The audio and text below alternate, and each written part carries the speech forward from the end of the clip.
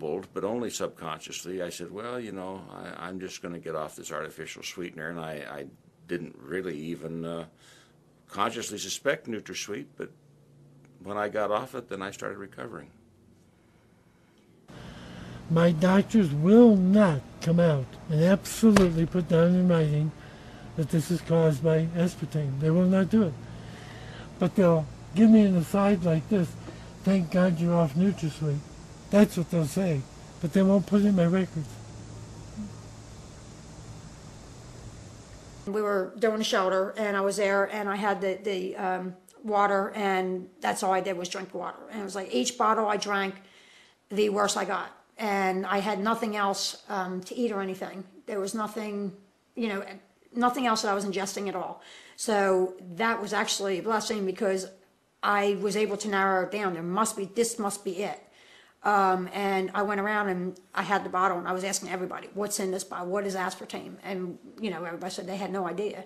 And then that one lady had said, she goes, I've heard of it, she said. And then something kept flashing in my mind, and I remembered seeing the name somewhere. And I like I said, I read all the time in magazines and all that. I don't know if it was in Time or Newsweek or something, but I remember seeing an article, and for some reason I keep saying that name. So after I had finished the shelter, I went and I was driving down the road, and my library, I volunteer at the library also. And so I stopped in there to say hello and all that and see how everything was going. And they actually had power there. And I went in, I pulled it up on a computer. At that time, I didn't have a computer. And I'd never searched anything in my life. I have no clue. I had email, and that's about it. And I pulled up aspartame, and my eyes lit up. I started crying. All those symptoms, the 92 symptoms, I think I counted 79 of those symptoms. I've been in the hospital or to the doctors and complaints over 50 times for each one of them, well over. Turns out his wife was told she had lupus. She doesn't. They were getting ready to tell her she had multiple sclerosis, and she didn't. Her husband went home and jumped all over her and made her stop drinking the diet drinks, and all of a sudden things got a lot better for her. Yep. That's basically how it happened with me, Corey. I put the diet drink down, and I didn't touch it again. This was on a Friday. I think it was around the 19th of September. Last year? Yeah. And my husband looked at me and he says, the next day, within 24 hours, he says, baby, you're not slurring like you were. You're not falling down like you were either. And over time, it got better and got better and got better.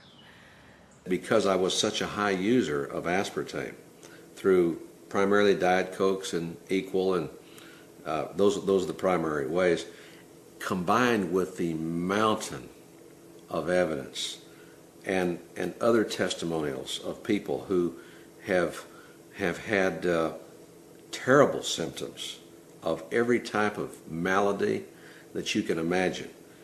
And when they're removed from the aspartame, the symptoms go away. That's what you call strong, if not direct evidence, very strong circumstantial evidence. Judge Wood, the judge I used to work for, the federal judge, in his charge to the jury, when he would give a definition of circumstantial evidence, he would say, if, as you go to bed at night, there's no snow on the ground, and you wake up in the morning and there's snow on the ground, you may reasonably assume that during the course of the night it snowed. That is an example of strong circumstantial evidence. You didn't see it snow. You can't scientifically prove that the snow fell from the sky, but it wasn't there at night, and in the morning it was. Therefore, you may conclude circumstantially that it snowed during the course of the night. And I would say that the evidence of my brain tumors being caused by aspartame are that strong to me. And then they re-challenge themselves, knowingly or inadvertently, to serve something in a neighbor's house which they didn't realize contained an aspartame product.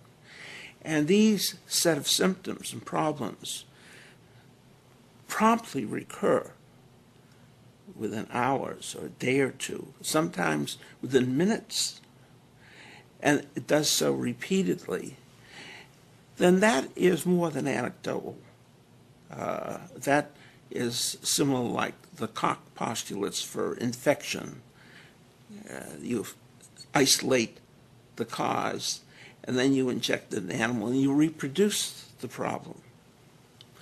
And many of these individuals who had been aspartame reactors have tested themselves 5, 10, 20 times, every time getting the same response, and then they realized that this was a legitimate cause and effect relationship.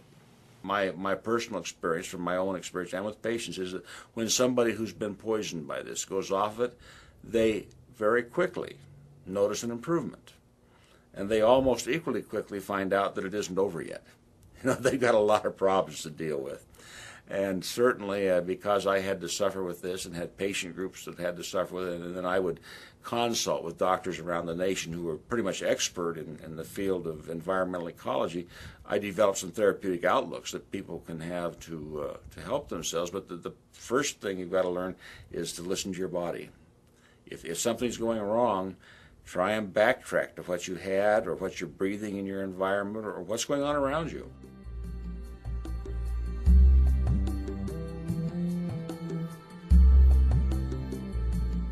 But the fact is, this thing has been carefully studied, repeatedly studied, extensively studied, so that, as I said before, the FDA concluded it's one of the most thoroughly tested food additives they've ever seen. And the conclusion is that it's safe. They had made the claim years ago that they would help and support any legitimate researcher, that they would supply aspartame and be helpful in any research. I had published my anecdotal studies, and I had written a chapter in Richard Wortman's book, so I think the industry knew of my stance already. But then, in the mid-90s, I wrote to the company stating that we wanted to do a double-blind study because my earlier work had indeed been, quote, anecdotal. And I pointed out that they had made the claim that they would supply aspartame to any legitimate researcher. At that point, I was a professor near UConn, Northeastern Ohio University's College of Medicine. I think I would qualify as a legitimate researcher. The company, I sent the protocol for the study to the company, and they responded that this was unnecessary research and would not supply us with aspartame. I offered to buy the aspartame. They refused. They put up roadblocks. They made it very difficult for us to purchase aspartame. We had to go around them. We finally did get USP-grade aspartame from Schweitzer, from a private firm, but the point is that the NutraSweet company made it very, very difficult, didn't follow through on their promise to supply aspartame to any legitimate researcher. Said this was unnecessary, shouldn't be done, needn't be done. They tried to block it. The GD Searle Company, in the quest to get approval for their product, aspartame, they conducted a study on animals in which they fed some animals, like I said, low dose, medium dose, high dose of the product, and then they used control animals that supposedly did not get any of the product. When they submitted this to the FDA and the FDA looked at it, there was some question about the study. Well, one of the scientists, a neuroscientist, looked at some of this, and he saw a lot of red flags. He said there's some real questions here about tumors being caused by this product, particularly brain tumors. So they ordered a study to be done by the Bureau of Foods, which was the precursor to the FDA. And Dr. Jerome Bressler was in charge of this group to look through the research that had been done by G.D. Searle, and that's what the Bressler reported about. And this is the report here. And basically what it shows is that either a lot of purposeful shenanigans was carried on to get this product approved, or, as he states it, it was the world's worst research. They found that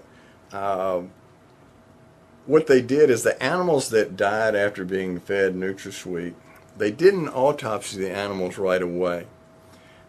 Some of them were not autopsied more than a year afterwards. And of course the tissues broke down and liquefied, and so they couldn't do proper studies on them, but they reported it as if they had, and they reported these as normal.